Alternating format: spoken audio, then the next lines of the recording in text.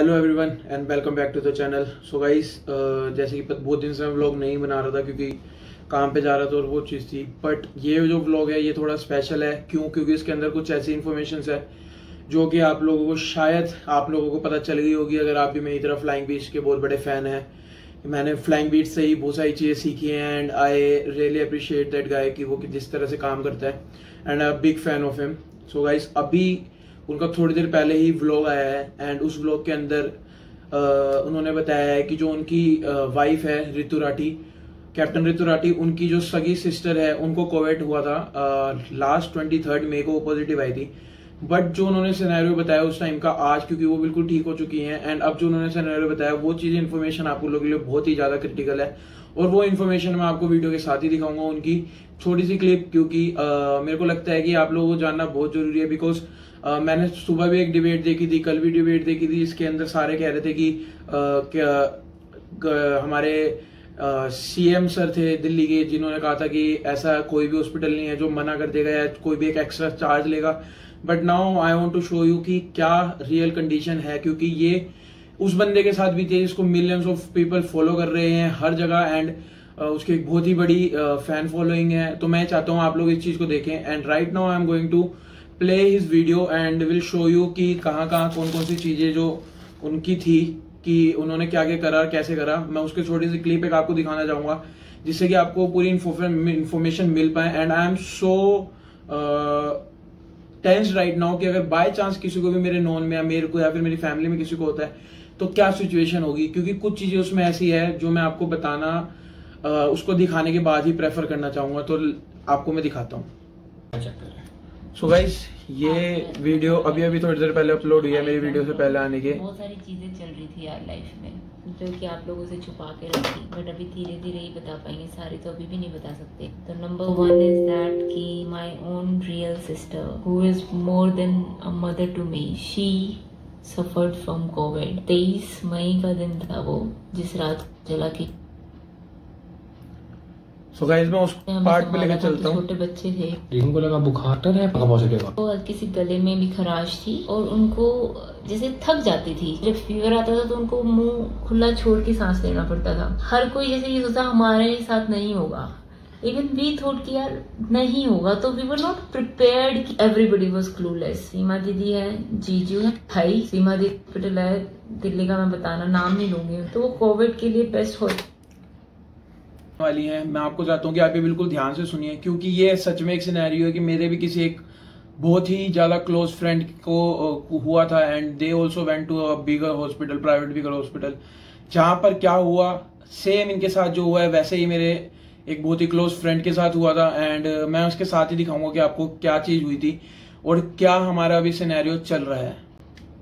Hospital है तो वहां पे गए, लेकिन जब ऐसा हुआ अब हम लोग नॉट प्रिपेयर्ड रहते हैं। अगर गाइज आपके घर के पास पियानो होगा बराबर प्रोसीजर, उनको हॉस्पिटल नहीं, प्राइवेट हॉस्पिटल था, उन्होंने मना कर दिया। वो कहते हैं बेड ही नहीं है, नहीं ले सकते। So everybody was trying their best to somehow get them admitted to जो उस हॉस्पिटल, प्राइवेट हॉस्पिटल में काफी अच्छी पोजीशन होल्ड करते थे। तो उन्होंने कहा कि मैं एक बेड अरेंज करा दूंगा तुम्हारे लिए, लेकिन बी रेडी टू पे हेवीली। मैं कहा भैया हाँ कर लेंगे हेवीली, कोई दिक्कत नहीं है, आप पैसों की फिक्र मत करो, क्योंकि आपके पास फर्स्ट थॉट ही आता है यार इस वक्त जान बचाओ, पैसे की फिक्र मत करो। But then I got to know, उन्होंने कहा, मैं कहा फिर भी भैया कितना लगभग, ही टोल्ड मी, तो I was shocked to here that I am a captain, I'm still okay, decent enough कि I thought कि at least I can take care of my family member when it would come to them.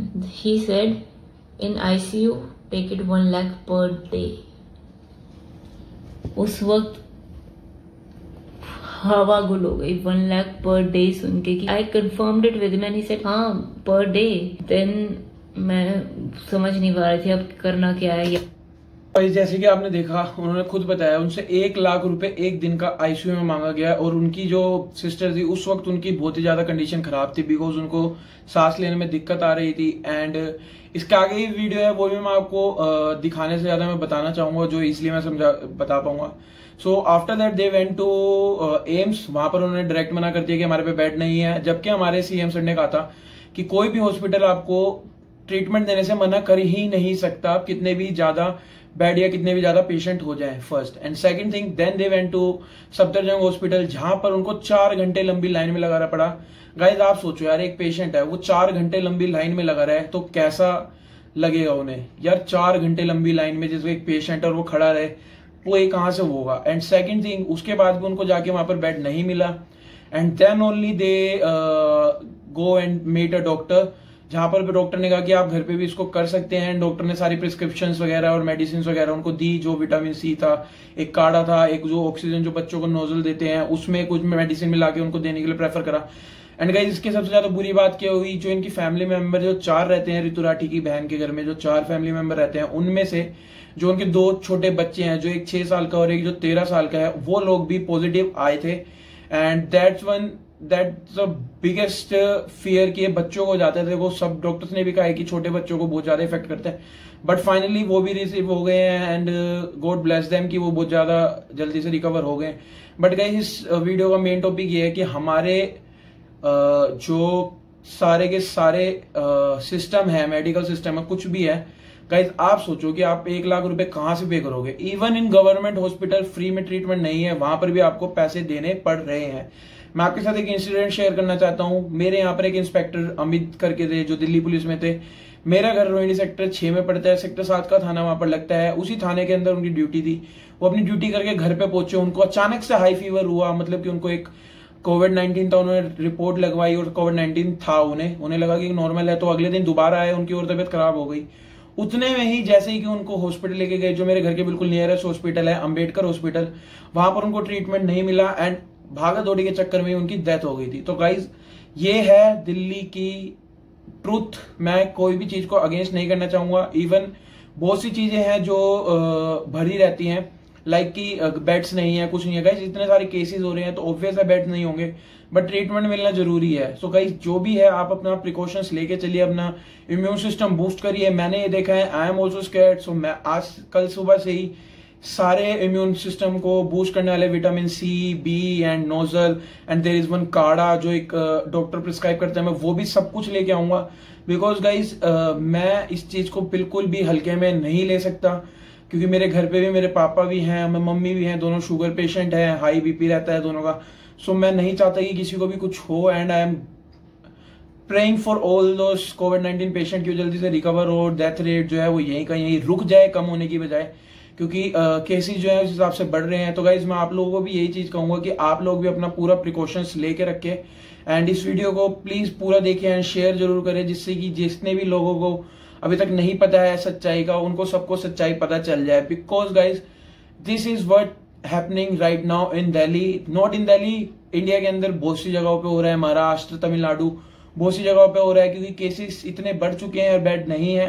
तो ये उनकी भी गलती नहीं है। And medical एक ये पूरी इंडस्ट्री बन चुकी है मेडिकल साइंस से रिलेटेड, जिसमें उनको कमाई करना बहुत ज्यादा जरूरी है। और वो कमाई करेंगे कैसे, वो आप लोगों की जेब काट के ही करेंगे। तो 1 लाख रुपए की कोई ट्रीटमेंट नहीं है, क्योंकि उसका कोई भी दवाई है नहीं, तो उसका वो 1 लाख रुपए मांगना है ही नहीं। Under the supervision of the doctor, they can also give that supervision to your home. तो अगर आपको होता है तो आप प्लीज हड़बड़ाए ना। एंड मेरा बेसिकली यही था कि मैं इस वीडियो का लिंक जो है आपको अपने डिस्क्रिप्शन बॉक्स में दे दूंगा, कि आप इसको चेक कर पाए, पूरी स्टोरी उनकी जान पाए। बट ये जो मेन पार्ट था, मैंने पूरी स्टोरी देखने के बाद ये मेन पार्ट लगा था, क्योंकि मैं इनको फॉलो करता हूँ। इनकी कोई भी वीडियो आती है, आप विद इन फ्यू 10 मिनट्स में उसको पूरा देख लेता हूँ। तो गाइज ये मेरी हम्बल रिक्वेस्ट है कि आप भी इसको जाएं और चेक करें। And C you guys. अब कुछ है नहीं बोलने के लिए, क्योंकि मैं भी बहुत ज्यादा टेंस हो गया हूँ। मेरी भी तबीयत 2 दिन पीछे खराब थी, तो मेरे को लू लग गई थी, जिसकी वजह से मेरे को वॉमिटिंग हो गई थी एंड आई वाज शिवरिंग। तो उसकी वजह से मेरे को भी 2 दिन छुट्टी लेनी पड़ी थी। And I am so glad कि मेरा होटल जो है बहुत ही अंडरस्टैंडिंग है, मेरे सारे स्टाफ अंडरस्टैंडिंग है। तो गाइस प्लीज अपना ख्याल रखे। सो अगली बार तक के लिए tata bye bye, C you, नमस्कार। एंड आई होप कि आप लोग इस वीडियो को पूरा देखेंगे एंड सपोर्ट करेंगे। Thank you.